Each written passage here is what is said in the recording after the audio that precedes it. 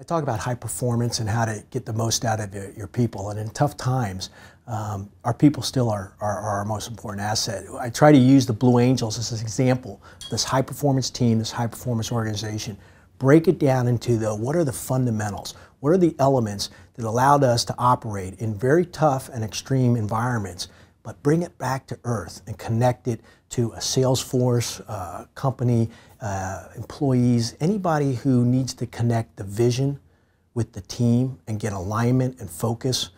That's what I'm able to show. The belief is absolutely the most critical aspect of an individual or a team. So what I do is I show the difference between flying at 100 feet, 10 feet, or 36 inches, which is what the Blue Angels fly at, and what those mental processes are in there. So I think beliefs are either limiting or liberating.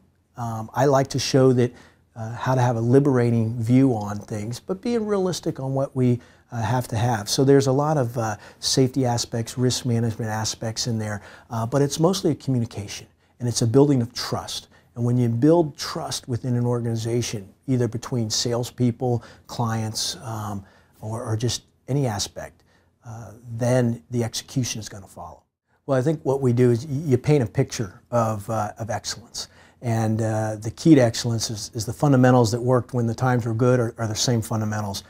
In fact, more important to have those fundamentals when the times are tough. So again, we're painting a picture of excellence, but tying it back to the real world concerns.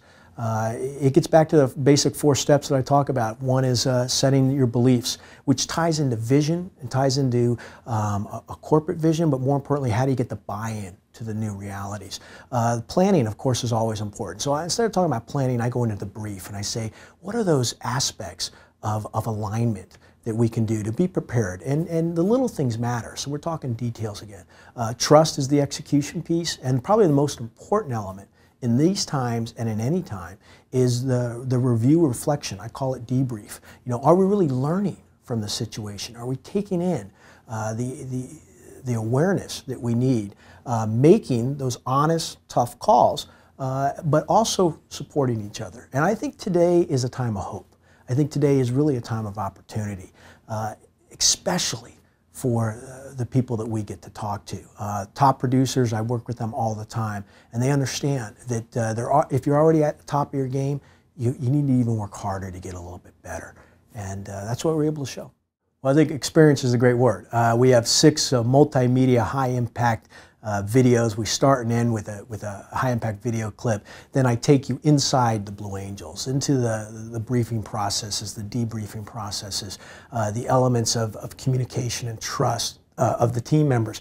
But it's always wrapped around first-person account, you know, living that, being passionate about what you do, loving what you do, and being able to connect that experience, both when there was difficult air shows to difficult business challenges. We flew in Europe. We did an international tour, Moscow, Bulgaria, Romania, working with all the attributes that have to come together to be an ambassador of goodwill, basically. So taking those experiences wrapped around a multimedia, high-impact wow factor, the most important aspect is connecting the dots, though.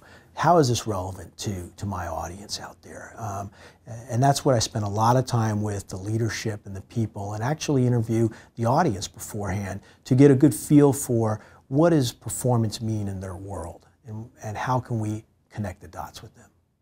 Well, I love what I do. I really believe this is a life calling. I believe I'm here to share experiences, and that means to be with the people other than just being on stage. So I will fly in as early as I possibly can, stay as long as I can, interact with the audience both before and afterwards. I thoroughly enjoy it. I enjoy meeting the people. I'll go to the dinners. I'll shake hands.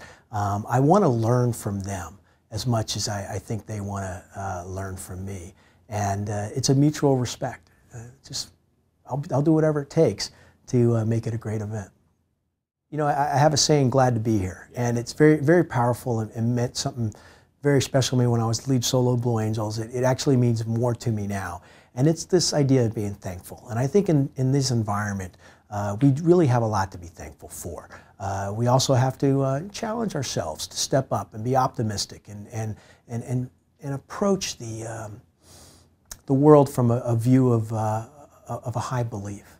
And I'm thankful for this opportunity. I would love to have an opportunity to speak to any person or any corporation that you feel I'd be a good fit for. I care about what's happening. I care about the people. And at the end of the day, I'm very, very glad to be here.